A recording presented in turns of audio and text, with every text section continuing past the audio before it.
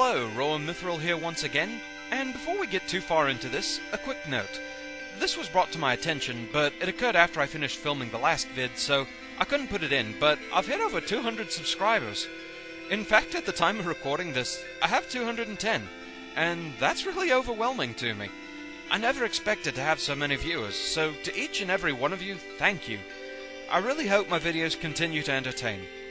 And on that note, let's get back to hunting CDs. So, for disc 21 here in Magic Man's stage, it's in the second room with the bells and the spike blocks. But you might be saying, well, this is the first room. Very true. I'm going to be answering a special request here, as well as showing one of the limitations of the Game Boy Advance version. First, the request. Someone specifically mentioned they liked what Beat did in this game, so let's display that. Beat flies in and gives you a shield. Now the limitation of the Game Boy Advance version. Okay, you could probably just barely see the sparkle right up there. Yes, that's right, the sparkle goes in this room before you can even see it. That wasn't a problem in the Super Nintendo version. But let's wait for these things to get back into a position where we can safely dig. And let's claim our disc. Ah, screen size limitations. Don't you love them? So we start things off this time with Top Man. Apparently I'm not the only one to have made the connection with that particular song. Yes, you spin me right round, baby. Apparently his bad point is he's bad at storytelling. I suppose that's why he has to use more physical means to entertain children. And bad dancers need not apply. Disc 22 is found very early on in the Tengu Man stage in plain sight. It's right after the second balloon. Getting out can be a little tricky, but not that bad.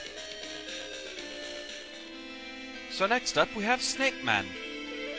He was a robot created to investigate the narrow areas. The narrow areas. They're well known, they're few, and apparently in this time period that's all they had. And Snake Man was made to investigate them. His good point is he's a green robot. Whether they just mean the color or he's good for the environment, that's up to interpretation.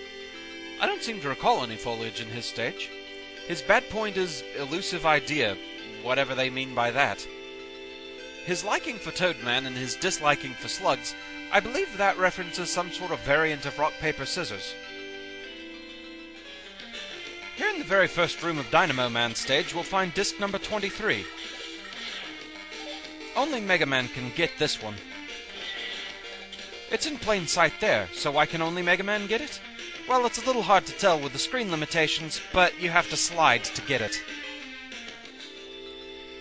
So now it's time to learn a little bit more about Sparkman. He was a robot created to charge electricity, and apparently can generate twice the high voltage of Electman. Then, why can't he kill you in as few hits as Electman can? That doesn't make much sense, but we'll go with it.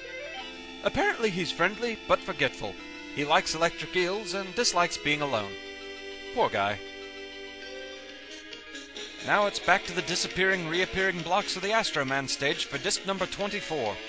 You may have noticed in my normal playthrough that this second part branches, so let's take the left path this time. There's a hidden ladder up here, and there's the disc in plain sight. That wasn't so bad. Oh, Shadow Man, my favorite. He was created after a Japanese ninja, and his Shadow Blade is apparently coated in a special deadly liquid. He's flexible, but like Quickman, he's impulsive. He likes to surprise others, but he dislikes obvious tricks. He wants something more challenging. Here in the second conveyor belt room of the Dynamo Man stage, we'll find the path to disc 25. Mega Man never could get up here. Bass can. Technically, I know Mega Man can get up there with that lightning jump glitch, or skill, whatever it is. I have to respect anyone can do it. I simply do not have the reflexes to reliably pull that off. So here's some of those fuse blocks we've seen before. Time to finally set some off. Oh, God's not you, not Bright Man. Ugh. Alright, let's learn a little bit more about the cheapest robot master ever. His flash stopper emits 1 million watt of power. That should be watts, shouldn't it, translators? He's long on ideas, and he likes inventions. The whole light bulb over the head thing. Apparently he talks too much. And he dislikes unmoral districts. To fit in with the rest of the light puns, I'm guessing they're referring to the infamous red light district. Time to go after Disc 26. Surprise! It's not in one of the main Robot Master stages. It's here in the intro stage. This is one instance where having the CD counter item will not help you. For some reason, Roll will not count the CDs in this stage. Kind of ironic. She has plenty of information about the Robot Master layers, but nothing about the Robot Museum? Anyway, there was the sparkle right under the Sniper Joe, so let's get him out of the way.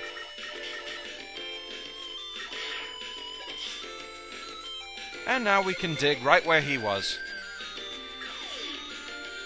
Luckily, the wind doesn't affect where Rush stands.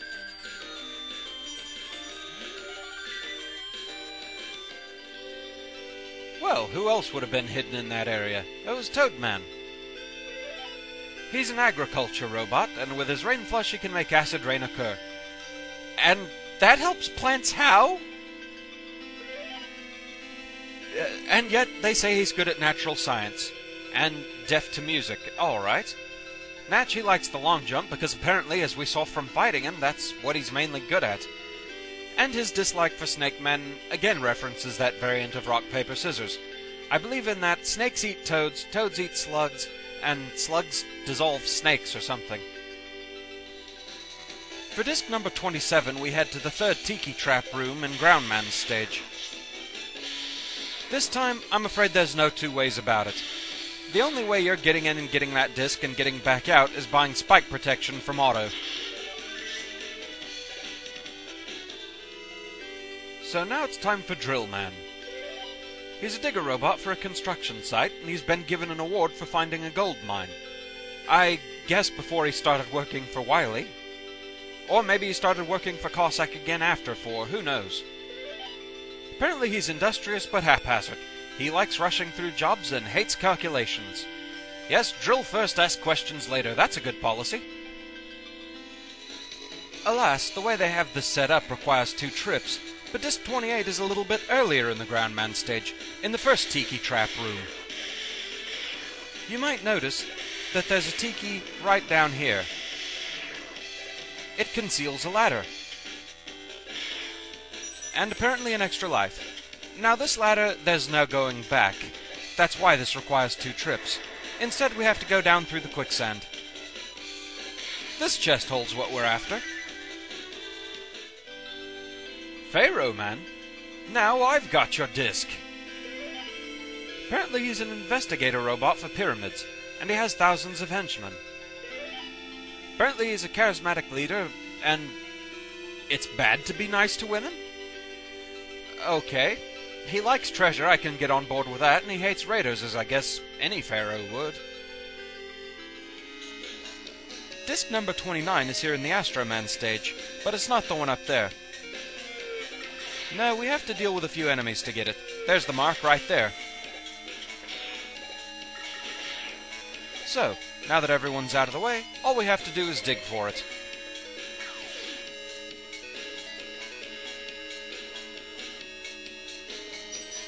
There we are then. Ah, the enigma that is Ringman. A robot created simply to terminate Mega Man. His weapon, of course, is shaped like a ring. Why one decided on rings as a method of terminating Mega Man, who knows. He's a good strategist, but overconfident. I'm not even sure how to pronounce this thing that he likes. Deck-quite? I'm not really sure what that even is. But anyway, keep him away from the kids. So here in the Magic Man stage, in this room absolutely packed with trains, we'll find disc number 30, our final stop for this video. I'm fairly certain that Base's double jump abilities, as well as aiming capabilities, are pretty much essential for this one. Natch, it's easier to just fly up here with the treble boost, but it's possible without it. And finally, let's talk about Dustman. He's a cleaner robot and he hates to have his mouth choked. Well, wouldn't anyone? Don't let me suck more than I can. Supply your own joke. Apparently he has a big appetite, but bad breath, I guess from eating all the garbage. But he does like spring cleaning. Dislikes mice. I guess they're just too messy for him. So with that, that's 30 discs out of the way, and Dr. Light still has not gotten over his depression. Can we get this guy some antidepressants or something?